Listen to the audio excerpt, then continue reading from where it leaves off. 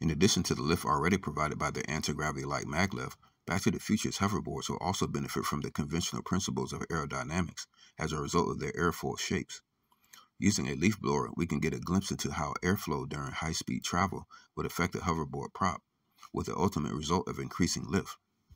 The extra lift gained by a real hoverboard would depend on its position and orientation during flight. When the front of the board is held at a slightly higher elevation, the speed of the airflow under its airfoil-like structure increases while airflow under it simultaneously decreases. This increases the pressure difference between top and bottom, hence increasing lift. This principle is understood in aviation as the angle of attack. When parallel to the ground in which the angle of attack is at or near zero, the board would certainly benefit from the more familiar airfoil principles during flight, but would also gain additional lift strength from what is called the ground effect. Ground effect is when air is compressed between an airfoil and the ground surface. This can result in significantly reduced wingtip vortices responsible for drag by up to 60%, greatly increasing flight efficiency. In a hoverboard, this extra lift will add to the lift of the main levitation force, whether maglev or repulsive antigravity. But as the angle of attack increases, there can be even greater increases in lift strength, as well as flotation height.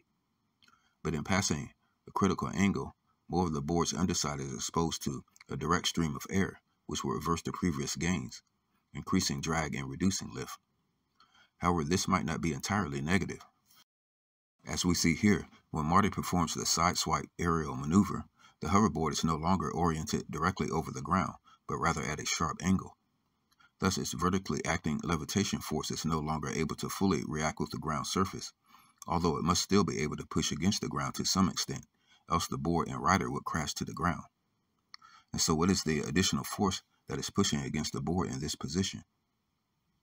An excessive angle of attack at a higher speed can result in stall, in which the air is literally pushing against a significant portion of the airfoil undersurface. Exposing the bottom surface of the hoverboard to a wind stream at great velocity, perhaps by flexing the legs as Marty does, might enable such a swiping maneuver in mid-air, as the board is momentarily pushing against the air to a large proportion and against the ground to a lesser proportion.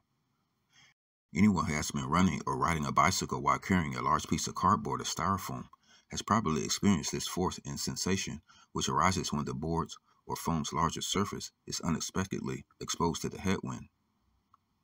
A real hoverboard would likely have to be moving considerably faster than shown in a movie for this to work, however. The smaller the area of the airfoil, the greater the speed that would be needed for stall. So just as with any high-speed aircraft, the hoverboard will be subjected to a number of different principles and forces during flight. This in addition to the lift provided by its main anti-gravity maglev system.